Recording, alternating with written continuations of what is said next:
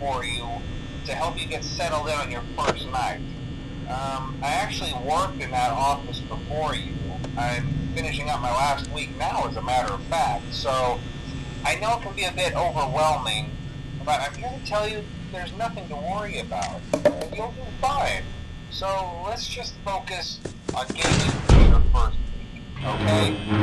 Let's see, first an introductory reading from the company that I'm supposed to read. It's kind of a legal thing, you know. Welcome to Freddy Fazbear's Pizza, a magical place for kids and grown-ups alike, where fantasy and fun come to life. Fazbear Entertainment is not responsible for damage to property or person. Upon discovering that damage or death has occurred, a missing person report will be filed within 90 days, or as soon as property and premises have been thoroughly cleaned and bleached, and the carpets have been replaced. Blah, blah, blah. Now, that might sound bad, I know, but there's really nothing to worry about. The animatronic characters here do get a bit quirky at night, but do I blame them? No.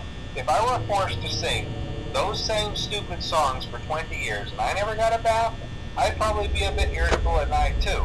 So remember, these characters hold a special place in the hearts of children, and we need to show them a little respect, right? Okay. So just be aware, the characters do tend to wander a bit. They're left in some kind of free roaming mode at night. Something about their servos locking up if they get turned off for too long. They used to be allowed to walk around during the day too, but then there was the bite of 87. Yeah. It's amazing that the human body can live without the frontal lobe, you know?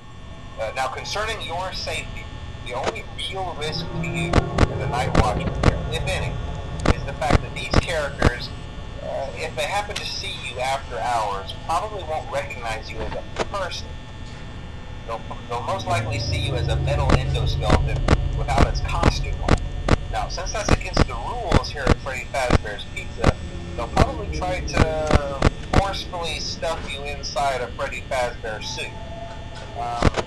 Now, that wouldn't be so bad if the suits themselves weren't filled with crossbeams, wires, and animatronic devices, especially around the facial area. So you can imagine how having your head forcefully pressed inside one of those could cause a bit of discomfort and death. The only parts of you that would likely see the light of day again would be your eyeballs and teeth that pop out the front of the mask. Yeah, they don't tell you these things when you sign up. But hey, first station of the breeze. I'll chat with you tomorrow. Check those cameras, and remember to close the doors only if absolutely necessary. Gotta conserve power. Alright, good night.